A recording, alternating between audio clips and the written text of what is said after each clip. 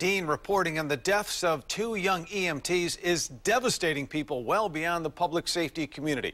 There's been an outpouring of condolences from city leaders and the community at large. In fact, there's a growing memorial at the site of the crash, and that's where our TV6 reporter Ebony Monet is tonight with the latest there. Ebony? Good evening, Drew. As you might expect, some people are stopping here at the crash site, leaving flowers and other tokens, while other people are coming empty-handed and just taking a few moments of silence, a few moments to reflect on the loss.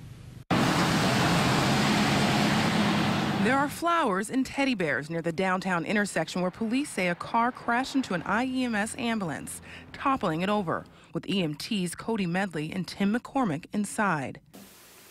He's one of the sweetest guys I've ever met.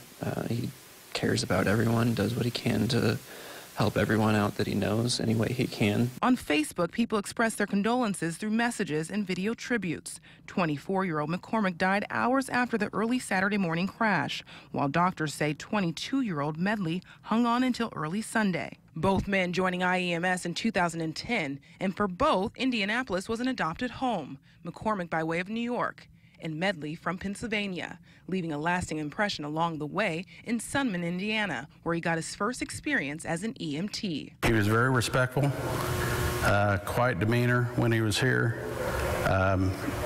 He just wanted to gather that information and, as I said, move on with his life. He knew what his career set was going to be. But just one of the nicest young men you ever want to meet. What I'm telling you is to keep your head up, keep your spirits high, and keep working at whatever it is you're trying to accomplish with your life. When he wasn't encouraging young people to be themselves as part of the It Gets Better campaign, you could find McCormick making silly videos for laughs.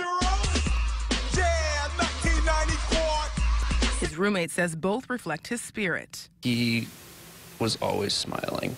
It doesn't matter how bad things got for him. He was always able just to put on a happy face so that his issues wouldn't affect others. The two men who friends and family describe as kind and outgoing, who dedicated themselves to helping others, are now being remembered.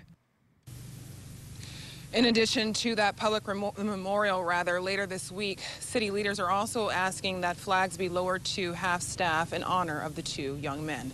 Reporting live downtown, Ebony Monet, RTV6. And stay with RTV6.